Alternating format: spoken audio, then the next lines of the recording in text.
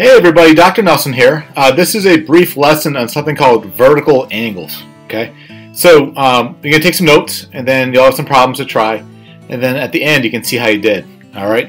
So what exactly are vertical angles? Right here is a good example. This 92 degrees and the angle opposite. So vertical angles are opposite angles. So let's write this down. Opposite angles formed by two intersecting lines.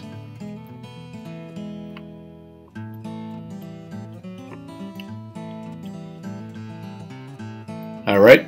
So, for example, let's say if I highlight this line right here. So this line is blue, and let's say I highlight this line pink.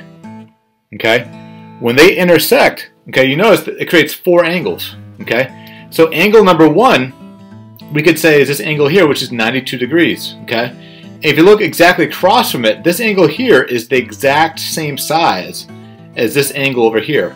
So if this is 92 degrees, this one over here is also 92 degrees. All right, which means this angle right here, okay, let's call this angle A, right?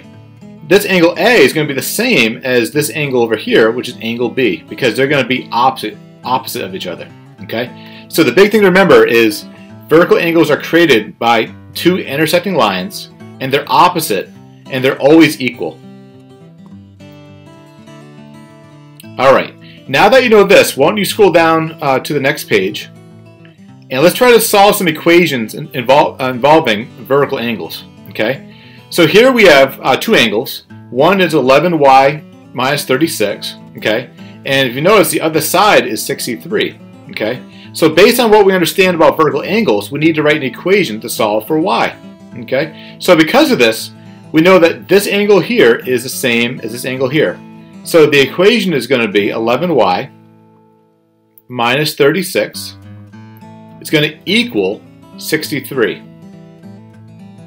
Again, vertical angles are equal, so they don't add up to anything like supplementary angles or complementary angles. Okay, they're equal.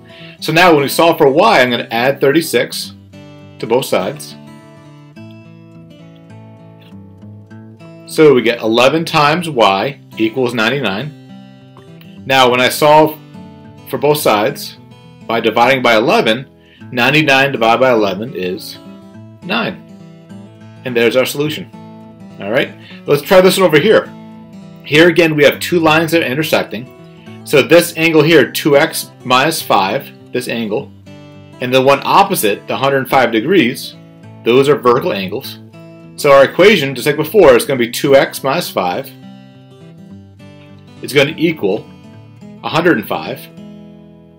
And then to solve for x, I'm going to add 5 to both sides. Add 5. Add 5. So now we get 2 times x equals 110. And then divide both sides by 2.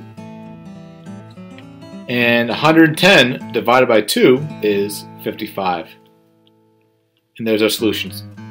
Alright, so the big thing about vertical angles is they're formed by two intersecting lines, and then the angles opposite are always equal.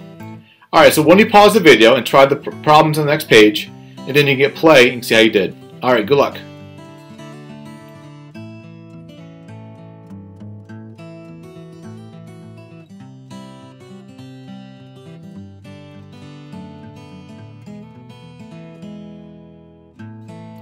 Alright, welcome back. Let's see how you did with these practice problems. Okay, so the first part, you had to identify the vertical angle pairs. Okay, so here we have two lines, right? And it creates four angles. And angle W and angle Y are vertical. They're opposites, right? So we're going to have angle W and angle Y. That's one. Okay, and then the second one, I'm going to use a different color. We're going to have angle X, which is the same as angle Z. So that's going to be our second vertical angle pair, angle X and angle Z. Alright, now it says write an equation and then solve for the unknown. Alright, so again, we have two angles that are vertical, so they're equal. So our equation is going to be 2x plus 6 is going to equal 96 degrees. Now we got to subtract the constant, right? Take away 6, take away 6. So we get 2x equals 90. When we divide both sides by 2, we get x equals 45. Now it's always important, if you can, to plug it in and make sure it works. Okay, so I'm going to plug in 45 here. So 2 times 45 plus 6 should equal 96. Well, we know that 2 times 45 is 90, and 90 plus 6 is 96, so we know it's right. All right, how'd you do?